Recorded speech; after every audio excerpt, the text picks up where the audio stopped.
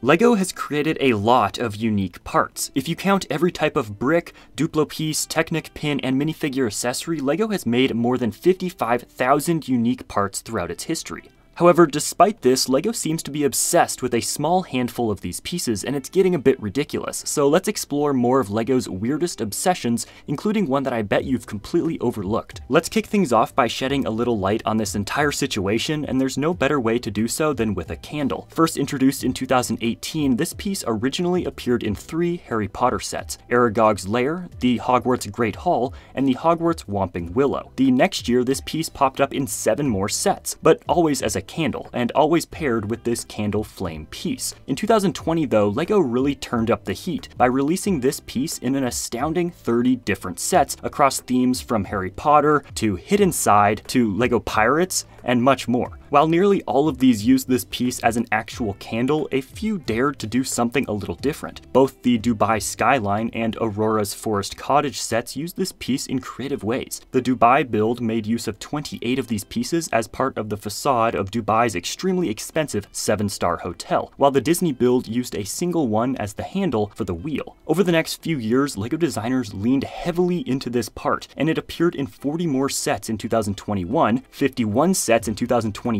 and a jaw-dropping 83 different LEGO sets in 2023. The exponential growth in this piece's popularity is truly astounding. As of making this video, we're only about halfway through 2024, and this piece has already appeared in 48 different sets this year. With all of these pieces going around and being included in these sets, it shouldn't come as any surprise that this candle piece has been released in an ever-increasing range of colors, and is now available in 16 different hues. That's a lot of options, which reminds me of all the options provided by Opera. Opera is a completely free browser that has so many cool features which help me stay organized when creating these videos. A new feature they have is Aria, the AI browser. Not only is Aria super helpful for answering questions, but it's also pretty funny. You can even ask Aria for some LEGO jokes like this one. Opera is packed with full of amazing features and a sleek interface. It even has a VPN built right in, so no need for any extra downloads or browser extensions. Opera's built-in VPN means that you can stay safe while browsing online, which is really nice. But here's my favorite feature Opera has to offer: tab islands. When I'm working on a video like today's, I tend to have a billion different tabs open, and sometimes it can be pretty messy. Tab islands let me group related tabs together, keeping my screen neat and my brain calm. And in one click, when you don't need them, they're out of the way, helping you stay focused. Did I mention that it's super easy to download Opera for yourself? Click the first link in the description and download Opera today. But now back to the video, because it has become more and more common for this part to appear as something other than an actual candle. They've been used in silver to represent the internal components of the amp in the Fender Stratocaster set, as well as in green to represent stems and foliage in a range of LEGO plants, such as this bamboo shoot. And they've even come in pearl gold in sets like the Disney Castle and Lloyd's Golden Ultra Dragon in multiple locations behind the dragon heads. Now, white is the most common color, appearing in 109 sets since 2018, but these pearl gold candles are surprisingly the second most common color, appearing in 35 sets so far. Another interesting usage for this piece is on this buildable character for legs in blue from 2020's Rainbow Catterbus set. Of course, as nice as candles are, they're only one part to a proper table setting. What good is ambient mood lighting without some tasty food to go along with it? LEGO sure does love putting food into their sets, with cherries, bananas, and carrots all appearing in countless different LEGO sets. While these pieces are sometimes used as specific details for the set rather than the food itself, there is one food item that, as far as I can tell, has really only ever been used for its original purpose. The turkey drumstick is kind of an odd piece. First introduced in 1997 in the kitchen and kitchen accessories packs, this original version has appeared in a total of 115 sets, ranging from Star Wars to Pharaoh's Quest and everything in between. But there's a small detail here that's a bit of a head scratcher. In 2010, LEGO released the first wave of collectible minifigures, and among them was this zombie. An overall great minifigure, but there was something ever so slightly off about it: the drumstick. Although this piece was the same dark orange color, eagle-eyed fans noticed something was a little bit off. The drumstick that had been in use for over a decade was exactly 20 millimeters long, but this one was just a bit longer at 23 millimeters. This slightly modified version only appeared one more time as part of the classic pirate set in 2013, before reverting back to the shorter drumstick. So why did LEGO modify this piece and then only use it twice over 3 years. Well, what's even weirder is that that's not the end of this story. In 2014, LEGO fans that opened the Outback Cabin set or the Shrimp Shack Attack set spotted yet another new version of this delicious piece. LEGO once again went back to the longer 23mm length, but there was something else different here: the hole on the back. While the first two versions of this piece had a round hole, which you can see on the two sides of this image, the newer model, pictured in the middle here, had an oval hole, allowing it to fit onto a few more different types of bricks. This is the version that's still used to this day, but in total there have been 187 unique sets that contain at least one of these drumstick pieces, which is quite a lot. However, the drumstick isn't the only LEGO food piece to get a mysterious redesign. I talked in a previous video about how obsessed LEGO is with carrots, and it seems like this isn't slowing down anytime soon. Check this out. A user over on Reddit posted this picture showing two seemingly identical carrot pieces, with the only noticeable difference being the price. If you look very closely though, you can see that the one on the right has a slightly longer peg on the end and a very slightly different texture. Unlike the drumsticks, which are categorized as three separate distinct pieces with their own pages on Bricklink, these two carrots share a single listing and seem to be completely interchangeable. But why does one cost 20% more than the other? I guess it must be organic. On another note, just look at all the colors that this carrot piece has appeared in. There have been 7 different colors of carrots spread across 252 sets since 1999. That's a lot of LEGO carrots. But there's another type of carrot that does have its own special listing: the minifigure snowman carrot nose. Packaged with the Series 23 snowman, this one is made of flexible rubber and has so far only appeared in this one package, or one minifigure. Now, staying on the topic of food for a little bit longer, there's one meal that LEGO just can't seem to get enough of. Back in 1994, LEGO put out the Pizza to Go set as part of the classic Town line, and an obsession was born. In the 30 years since then, we've gotten no fewer than 10 sets based around pizzerias or pizza delivery, including the Pizza Planet Truck Rescue from Toy Story and the genuinely adorable pizza place released during Bricktober at Toys R Us. In 2002, LEGO even released an updated version of the original Pizza to Go, and this version seems to be an exact copy with the same 135 parts and 3 minifigures. But it's not just pizza shops. LEGO even put out an actual buildable slice of pizza at one point. In 2012, as a promotion at New York Comic Con, LEGO gave away several copies of Antonio's Pizzarama, tied into the Teenage Mutant Ninja Turtles line. Exactly how many of these sets were produced is unknown, but finding one for sale today is nearly impossible. Estimations on this 57-piece set currently value it around $2,500, which is mostly due to its unique packaging rather than the pieces that actually make up the pizza slice. And while a dozen or so pizza sets might not sound like a true obsession yet, they're just the tip of the iceberg. There are a solid 10 minifigures based solely around pizza, including the Pizza Chef, Possessed Pizza Delivery Man, Pizza Delivery Scarecrow,